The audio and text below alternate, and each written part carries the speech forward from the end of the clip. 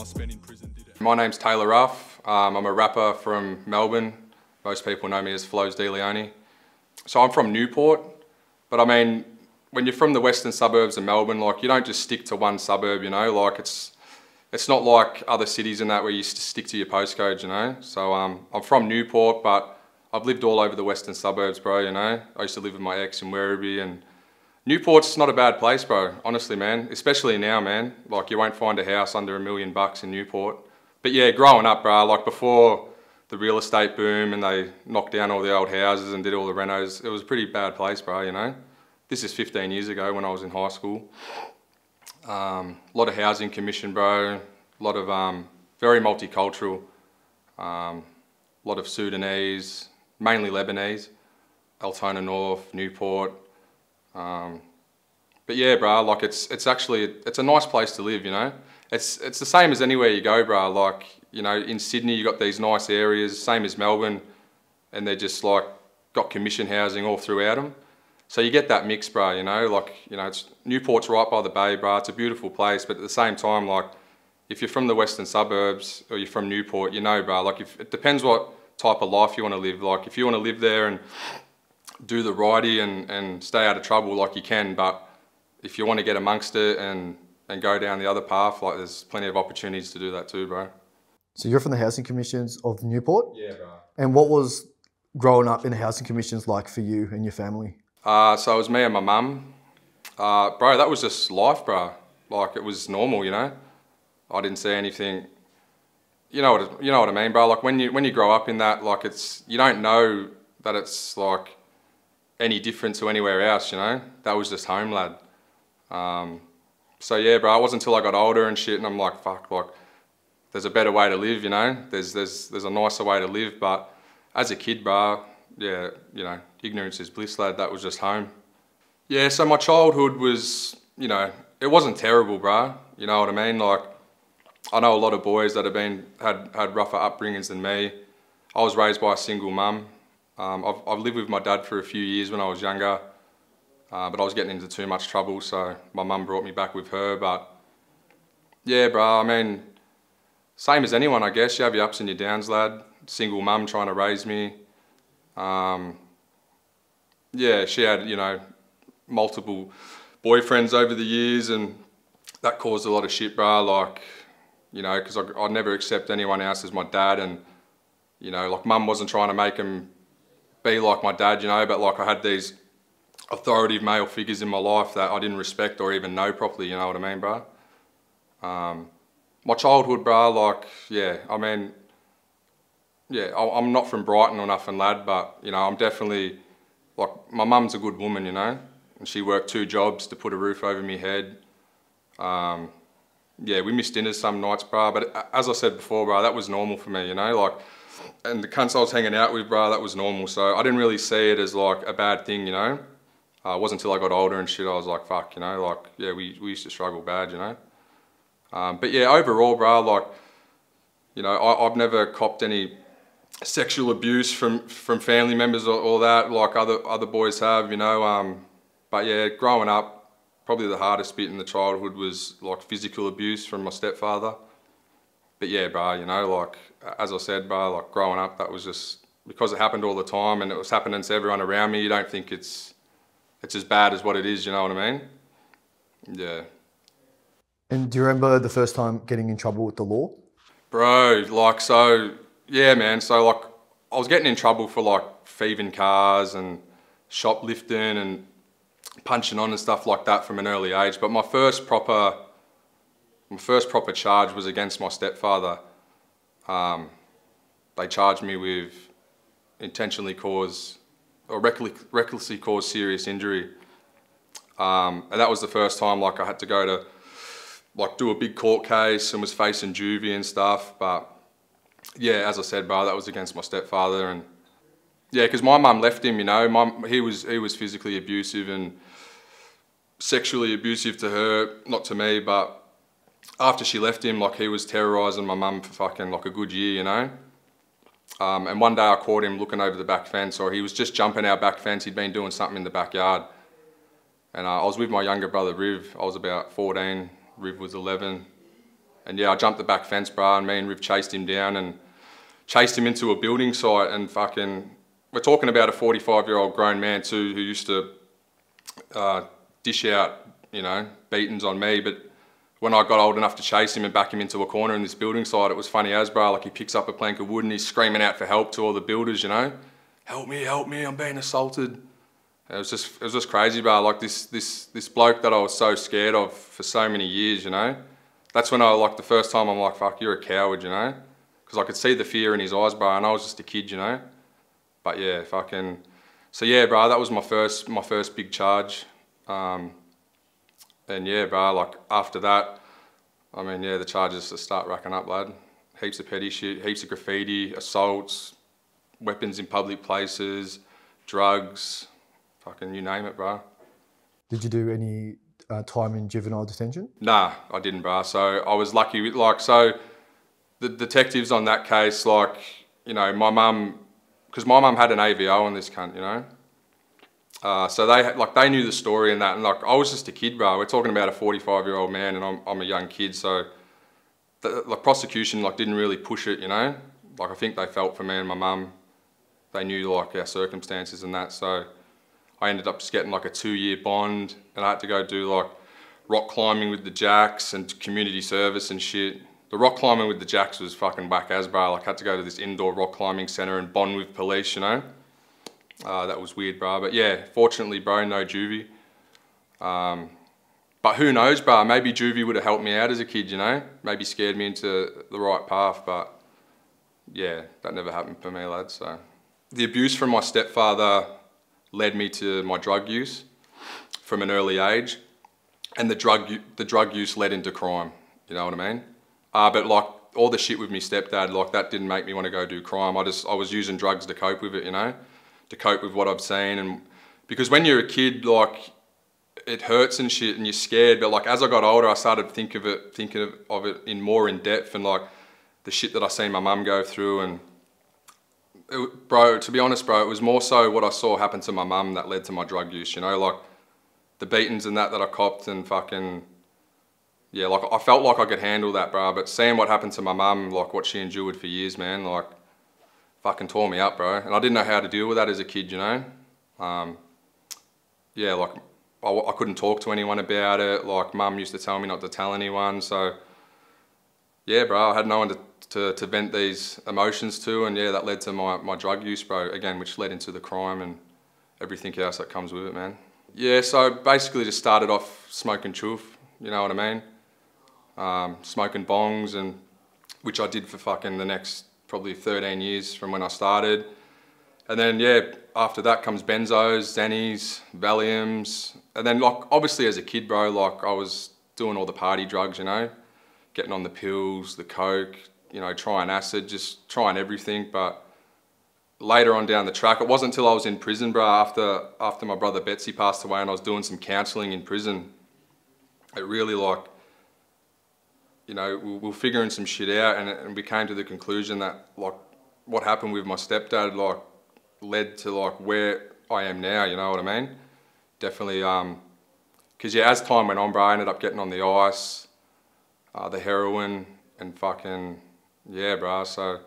But my main, like I've suffered with drug addiction, bro, like hectic, you know, like on the prescription pills, Seroquel, Zoloft, Xanax, Buds, and pretty much ice too, bro. Like I wasn't smoking ice every day, but every time I would smoke ice, like it would be detrimental to my mental health, and I'd just fucking go off the rails, you know? Like I'd smoke ice, I'd be up for fucking 7 days, bro. So ice has been a fucking big part of my life, bro. Like just not as much of a constant as everything else, but the times that I would be on the ice, bro, like yeah, only bad shit would happen, man. When I went to prison, I got clean, you know. I was in jail for 3 years, and that, you know, silver lining type thing where I was able to get clean for the first time in my life since I was 13. I've only just got off parole, bro, 2 weeks ago. So up until 2 weeks ago, I've been doing like 2 piss tests a week, and I've been sober that whole time. So I had to learn how to deal with shit like the death of my best mate, you know, my partner of 8 years leaving me in prison. Like, that was the first time I had to deal with heavy shit sober, you know? And to be honest, bro, like, as much as like, because when you take drugs to deal with trauma and grief, all you're doing is blocking it out, you know? Which doesn't solve the problem. Like, you're pushing it to the side, but deep down it's there, you know? So even though in jail and that, and like, I had to learn how to deal with these things sober, and I had to feel the pain more and the grief more, it was actually beneficial, you know? Because I was allowing myself to grieve for the first time in my life during a traumatic experience. Like, I wasn't blocking it out with drugs, and I'm still off the drugs, bro. Like, you know, but once an addict, always an addict. Like, it's not like I'm off the drugs and it's all good, you know? Like, brother, I still have bad days where like I really like got to battle demons, and like, or when things are going bad for me, my brain reverts to like what it used to think, you know? If something went wrong in my life, oh, I'm gonna go get a fucking ball. I'm gonna smoke ice. I'm gonna get on a bender and just fucking block it all out, you know? But yeah, I can't do that anymore, bro. But yeah, as I said, you know, you do have to face your traumas like front on, but you need to do that to be able to move forward, bro, you know? Yeah, man, so I'm just so glad that as I said, going to jail, bro, was fucking, you know, a traumatic experience for me and my family, but there were positives that I took out of it, and getting sober and coming out sober and learning how to deal with shit sober, yeah, that's the silver lining in it all, bro. And how does sort of music help you with, you know, the drug addiction, your trauma? Does it help you? It does, bro. So as I said to you earlier, bro, like growing up, I didn't have anyone to speak to about this sort of shit. I was getting beaten by my stepdad. I was watching shit happen to my mum. I was also going through my own mental demons, you know, like I've always suffered with mental illness, bro, depression, bipolar, PTSD. And music for me, bro, in the early days was like my first ever way to express what I was feeling, you know? And that's how like my whole journey started in music, bro. Like, you know, I'm talking way before Facebook and YouTube even, bro. Like, there was no motivation at all to like want to rap to make it big or to get views or to make money. Like for me, bro, it was just like I had a pad and a pen, and yeah, bro, like I was able to get shit off my chest for the first time. It's been, you know, so therapeutic, bro, and it still is to this day. Whether I'm rapping about, you know, shit that I'm going through, you know, hard sort of shit, or like even the good times, bro, like it's music's been so, you know, detrimental in my like mental health, you know what I mean, and bettering myself, bro. Yeah, music's massive, bro. Like, and that's why, you know, yeah, I don't know, bro, but yeah, music for me, cuz like really, it keeps me on the straight and narrow, and it gives me that outlet, you know. I've got plenty of people now I can speak to about shit. I got a big support network, but there's something when you're in your room alone with like your pad and your pen or your iPhone writing lyrics, like it's just you know, in the rawest form. Like, you don't have any judgment. You're not trying to explain something to someone you think they might not understand. So yeah, man, music's been massive, bro. As it is for so many people, man. Did you have any difficulties integrating back into society after doing time in prison? Yeah, bro. Yeah, for sure. I mean, I did 3 years straight. It was my first ever prison sentence. So 3 years straight's like a decent one for your first time in. And like, I remember getting home, like I remember how excited I was to get home, bro, like when I found out I got parole and that. But then when I got home, bro, like it was weird, bro. Like I just didn't, I felt like outcast, you know? And like I'm walking around like Coles and shit, and like, you know, it's just too many people, bro, you know? And I'm like looking out to see like if cunts are gonna kick off, and I'm trying to tell myself like, bro, like you're not in jail anymore, you know?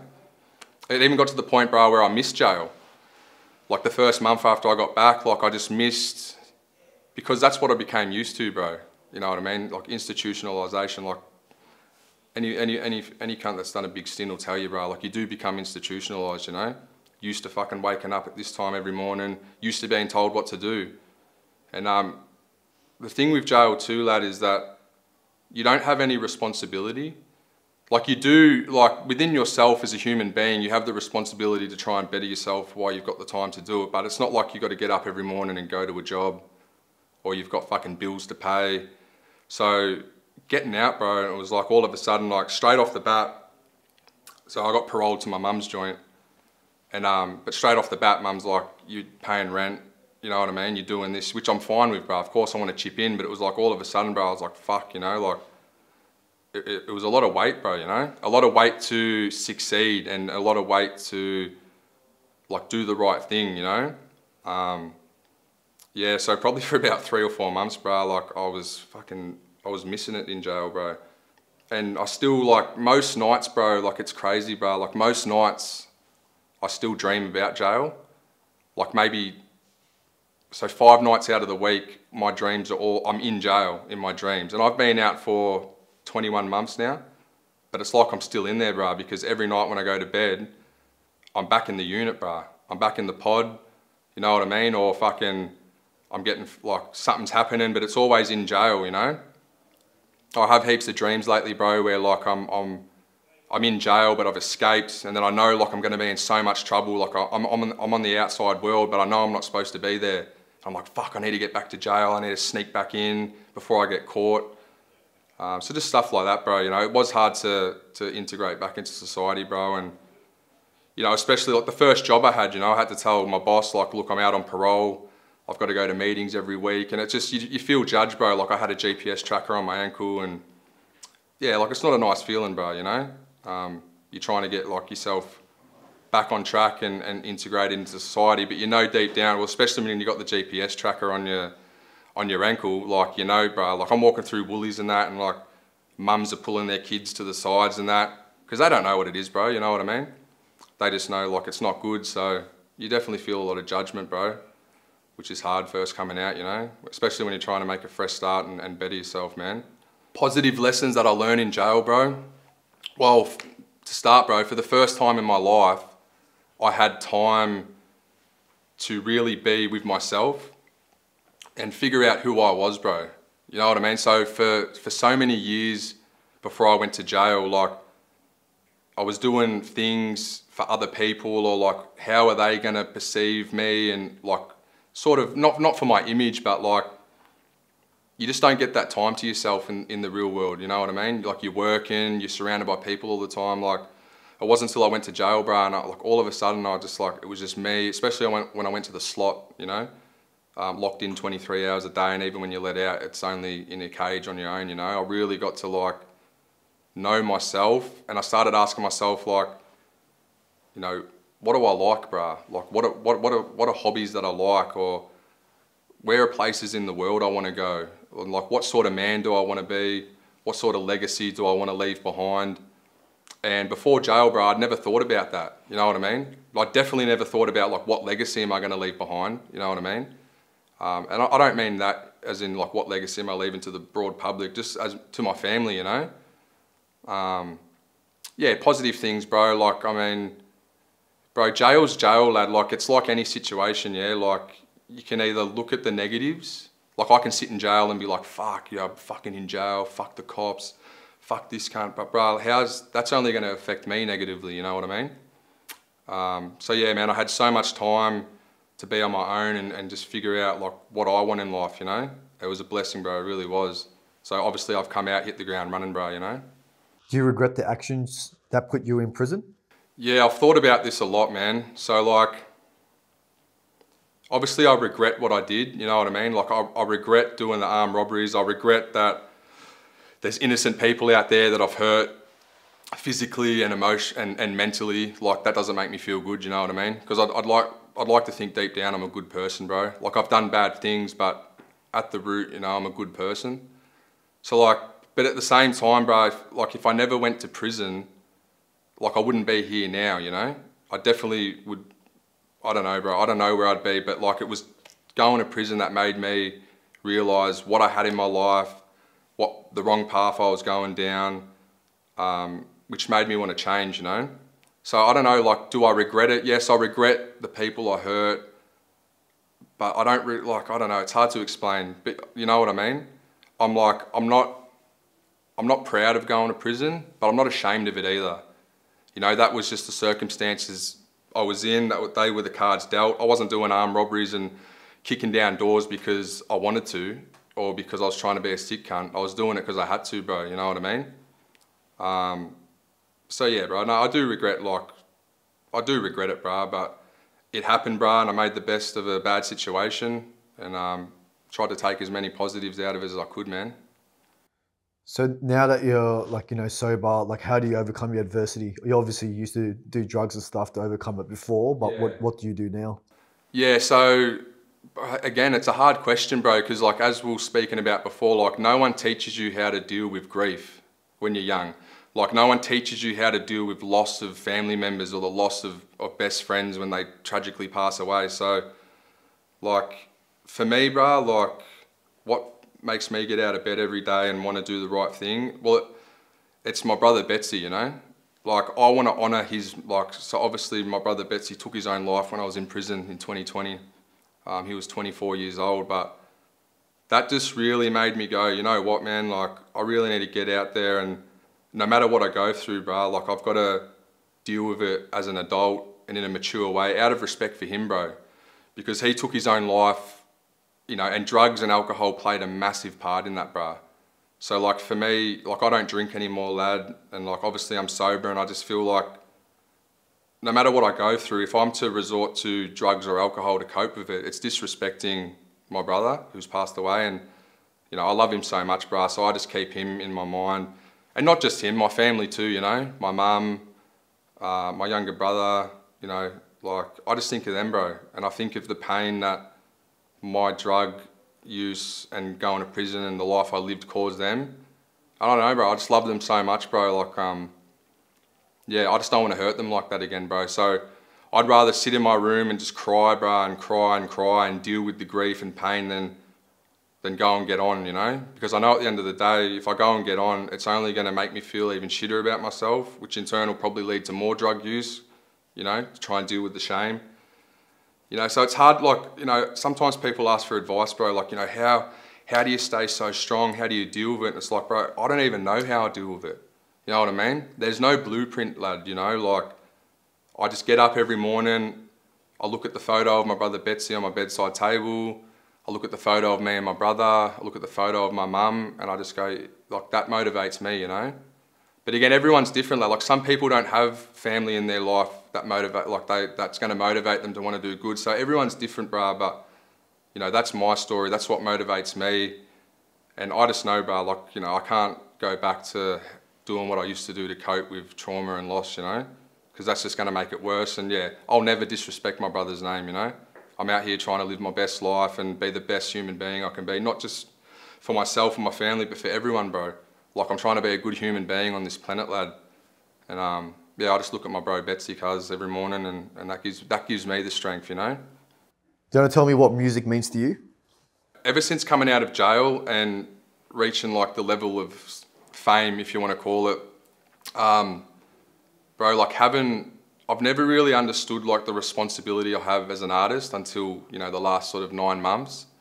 You know, and that's because before I went to jail, I wasn't on social media, so I wasn't getting messages from fans and stuff like that. But obviously since coming out, I've been on social media and the amount of messages that I get, bro, saying, excuse me, saying like my music's changed their lives or literally saved their lives. And, you know, obviously they give me their rundown of their story and that. And, you know, so music for me, what it means to me now is like, it's not what it means to me for myself. It's like what it means that I can do and the change and effects it has on so many other people. You know what I mean? So I know that as an artist, bro, like I do have like as any artist, we've got responsibilities, lad. Like there's people, you know, that listen to our music and it influences them, bro, you know? And I know that more than ever, bro. So like the fact that I was telling Bagzy not long ago, bro, like maybe yesterday, at the Melbourne show, I did the meet and greets. And this one fan, bro, he come to the meet and greet and he had a learning disability. And, you know, he started crying, bro, and I just hugged him, bro, and he goes, I love you, bro. And I said, I love you too, bro, you know? Like, he goes, you don't know how much you mean to me. I said, bro, like, you don't know how much you mean to me. You know what I mean? Like that, like the fact that you've paid money to come and see me, bro, like, and share your story with me means so much, you know? So as I was saying before, bro, like obviously music's therapeutic. It's good to get stuff off my chest and it's good to have fun too and make a bit of money off it. But at the end of the day, bro, like knowing that people listen to my music and don't feel so alone or as alone, like that means everything to me, bro. And that honestly is like the main reason that I'm doing it right now, bro. You know what I mean? And what sort of advice do you have for the youth, maybe that have, going through what you've gone through in the past? What sort of advice do you have for them? Bro, it's like there's so much advice I could give, you know what I mean? And it's, you know the saying, bro, you can't put an old head on young shoulders. So like, obviously I'm at where I'm at now because of what I've been through and my age and stuff like that. But, if I could tell like the young cunts, bro, like it'd just be like, the biggest thing would just be like to be yourself, like we spend so many years like when we're young trying to fit in and trying to please other people, which you never can, bro, you know what I mean? And at the end of the day, like we dress, we dress to please people that we don't even know, you know what I mean? And that's such, like, life's so short, bro. Life is honestly so short, and like you can't spend any time wasting it caring about what other people think, especially strangers, you know what I mean? Like all these people on Instagram, like all these followers, like, bro, like I just want to tell these kids, like just be yourself, you know what I mean? Don't go live a life that you think you have to live to look good in other people's eyes, I was telling one of the younger boys the other day, he's like, I want to do this, I want to do that. And I could tell like it was influenced on like music he's been listening to. And I said, brother, I'm like, what you need to do is you need to go down to the park or go down by the water, leave your phone at home and just really sit there for an hour and ask yourself, bro, like, what do I want? Like, what do I want to wear? Like, what do I want to do? Like, what hobbies interest me? Like, you know what I mean? Like, start thinking these questions without thinking like, what are people going to think, bro? You know what I mean? Because yeah, bro, you've seen how detrimental trying to live up to an image has been on the youth, bro. Like everyone's stabbing each other, bro. Over what, lad? You know what I mean? Like I get some beef is justified, bro. Like if someone's hurt your family member, like obviously you've got to ride out and do something. Well, you don't have to, bro, but all this senseless violence, lad. All because of people trying to look hard for everybody else. When you go to jail for 10, 15 years, whatever, bro, like these people you were trying to impress and put this image on for, like, mean nothing, bro. Like, they're not there, you know what I mean? Yeah, bro, I just wish just for kids to be themselves, bro, and just take the time to find out who they are, bro, and not try to impress the whole world, bro, because at the end of the day, none of that matters, man. Are you doing anything for with kids? Are you working with kids? Are you doing anything in the community? When I get back on Monday, I got a message from this guy at a recovery centre last week, and he said that he's got three teens coming in, I think 18, 19, and they've just lost a best mate to suicide. And he goes, Flowz, bro, like these kids love your music. Would you be able to come to the recovery centre and we're going to have some pizza and play some games and maybe just share your experience, bro? And like, I was talking to my missus about it, bro. Like, I feel like, because I've been doing like labouring work, carpentry, landscaping my whole life, just like shovel in my hands, pushing wheelbarrows, and it was like for the first time I go like, you know what, like I'd honestly like to do something more meaningful, bro, So bro, I feel so humbled that they've invited me to come speak to these kids, man, and I really hope that I can go there, man, and share my experiences and maybe, help them change their lives for the better, bro. But yeah, I'm going to speak to old matey about like if he's got any jobs available and try to get my foot in the door, man. Because like as soon as I got that invite, like I didn't even have to think twice about it, bro. Like, oh, should I go, this and that. I was like, oh, these kids need help about their best mate committing suicide. I'm there. Like, how can I help, bro? You know what I mean? Like, I honestly want to help, So I haven't done too much. Obviously, I've only been out of jail 20 months. I've been on parole this whole time. I've been on strict conditions, but now I'm off parole, bro. I'm starting to think, yeah, like, not with just through my music, but how can I help? Like, what advice, like, what can I do to help, these younger kids that have been through what I've been through? Like, because, man, I know for a fact, bro, like, I never had any good role models or influences in my life growing up. Like, all the older boys were doing crime and doing drugs and stuff, and like, I always used to think, like, imagine if I had a positive male role model in my life growing up as a kid, like where my life may have gone. So yeah, man, ever since I got that invite there, bro, it's made me think, bro, I really want to do more, and I definitely will, bro. Like, I'll make it my mission to try and help out as many people as I can, and hopefully in a professional way, and get, it'd be cool to make money off it and make a living from it, bro. But yeah, I'm looking forward to meeting these kids on Monday, bro, and yeah, maybe helping them out, It's going to be good, bro. Kind of already spoke about what's in store in the future is that, but was there anything else, like obviously the music? Yeah, bro. So yeah, obviously I'm looking into getting into youth work. As far as music goes, bro, like I've never felt this positive about music, I've actually, like, I'm sitting down at the moment and I'm looking at it not just sort of as like a career, So I've got big plans for next year, bro. Me and Bagzy, like, we've had a hectic year. It's been massive, bro. We've done like 10 clips or something. And we're just looking to level up next year, bro. As far as music is concerned, I'm dropping my new album, Loyal to the Soil, at some stage. I've got a show in Brisbane, January 28th, so I'm starting the year off with a headliner show in Brisbane. So yeah, as far as music goes, bro, we're just trying to keep the ball rolling. As far as my personal life goes, man, like I'm just on I'm on like a spiritual journey, I want to, I abused my body and my mind for so many years, bro, and it's now that I realise, like, we are our own best friends or worst enemy, Our body's a temple, mind's a palace, so I'm just trying to live a life and do as much as I can to, take care of my body, bro, and take care of my mind. And, like, I've never been overseas, bro. Like, I plan to travel to Italy next year and do some travelling, bro. Because, like, I've never really left the hood, bro, you know what I mean? Like, I've been to Queensland and shit, but yeah, man, it's time to get out and live life, you know what I mean? Because when you sit around in the trap for 10 plus years, bro, you don't really see beyond that. Where now that I've been sober for 5 years, bro, it's like I'm seeing all these horizons, bro, So yeah, man, 2023 is going to be a big one as far as music goes and in my personal life, bro, But I'm just trying to be a good human being, bro. Like, I've got a line in one of my songs. It's like, I believe karma comes back on the ones that you love, so I try to be kind and treat people the same way I want them to treat my mum.